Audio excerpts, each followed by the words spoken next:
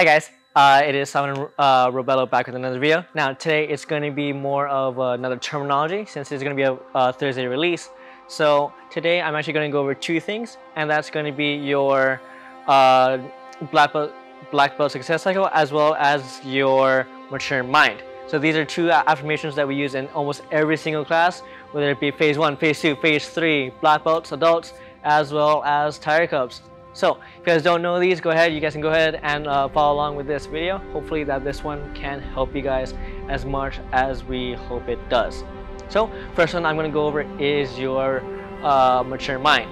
So for this one, it's going to be, as we always say, class, what is a mature mind? Students will respond with, sir, one who gives without remembering and receives without forgetting. Just like that. Yep. So that is going to be your mature mind. So once again, it's going to be like this. To the question of class, what is a mature mind?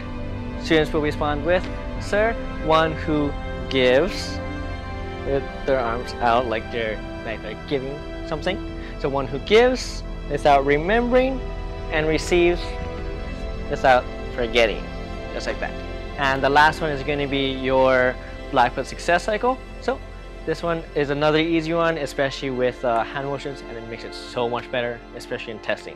So for the black belt success cycle, to the question of class, what is the black belt success cycle? Students will respond with, sir, know what you want, have a plan, and a success coach. They're going to go ahead and point to the nearest black belt instructor or nearest instructor. Take consistent action, review your progress, and renew your goals, sir.